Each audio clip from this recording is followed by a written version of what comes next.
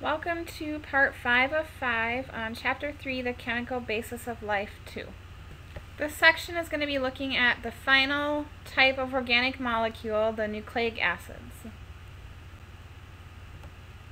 Nucleic acids, they are responsible for the storage, expression, and transmission of genetic information. So nucleic acids, since they're so important to cells, I'm just going to quickly go over the very basics of nucleic acids, but we have a whole chapter later on in the semester devoted to the DNA and RNA, so our nucleic acids. So we're just going to talk about deoxyribonucleic acid, or DNA.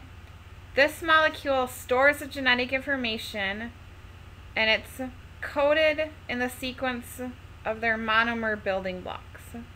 So very basically, DNA just has that genetic information or blueprint for our different traits and characteristics. The other type of nucleic acid is ribonucleic acid, or it's called RNA. Ribonucleic acid, there's a few different forms and different functions, so it's involved in decoding DNA information into instructions.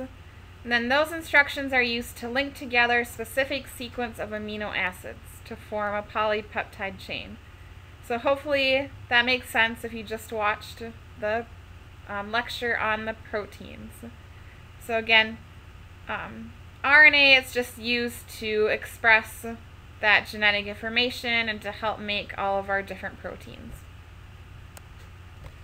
The monomer for the two different types of nucleic acids is called a nucleotide. A nucleotide, it's composed of three main parts. So you have a phosphate group, which is one of those functional groups. Attached to the phosphate, you have a 5-carbon sugar in the middle. And then the third part of the nucleotide is a base, and it's made up of nitrogen atoms, and there's different bases that we're going to look at. In DNA nucleotides, the 5-carbon sugar is called deoxyribose. So you have deoxyribose sugar.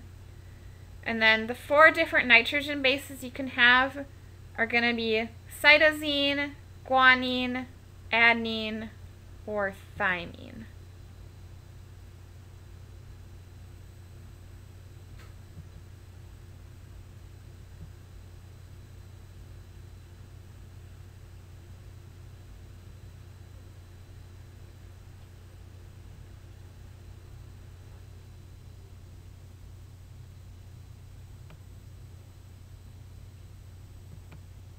I've highlighted the parts that you're going to find in a DNA nucleotide, shown here on the slide.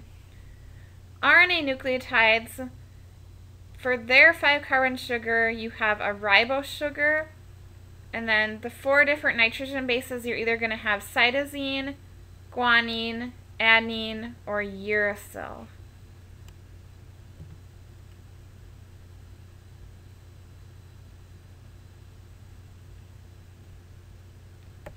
In your DNA and RNA molecules, you have your different nucleotides, which are made up of that phosphate group, the sugar, and one of those 4 nitrogen bases.